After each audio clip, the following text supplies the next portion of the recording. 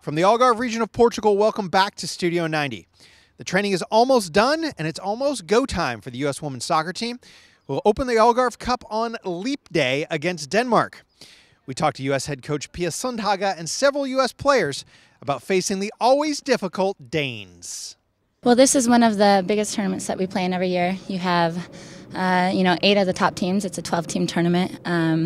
You have the winners of last year's World Cup. You have Japan, you have Germany, one of the top-ranked teams in the world. You have, of course, the United States, and you have Denmark, Norway, Sweden, all top contenders in last year's World Cup, all going to be, most of them, going to be great contenders in the Olympics this summer. I think we put in a lot of good training sessions. We're prepared and ready to play Denmark tomorrow. They're a very talented team, a good team. They were close to qualifying for this World Cup.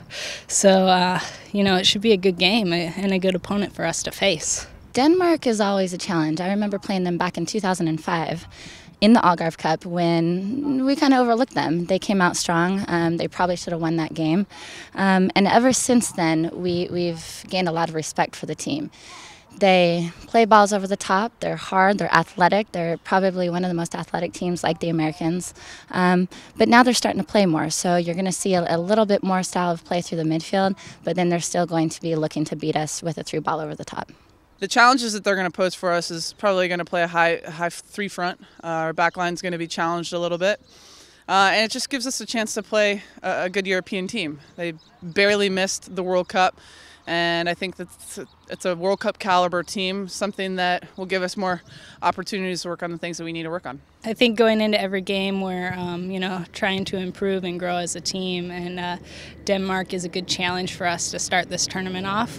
We want to, do well. We want to go out there and play the game we've been preparing to play, the style we want to play, but in the end, we want to get a win. They are good on the ball, so they knock it around a little bit, and they're a little bit tricky, so we have to be very compact in defending. And at the same time, when our transition, if and when they put pressure on us, a little bit of composure and change the point of attack, and recognize when we should penetrate. That will be a good game. Well, we're 4 or 5 months away from the Olympics, and Pia's got to figure out where people's roles are gonna settle down into. And this tournament's one of those great tournaments that you get a lot of games in a short amount of days, so you got to get a lot of players on the field, give those players some experience. Of course, you want to make it to the final and win the tournament, but above all else, we want to keep growing as a team, work on the things that challenge us, and the teams that we face in this tournament give us problems, and they make us have higher standards and hopefully get those younger players the experience they need. We look at the 4 games now because in the way that we want to give players playing time.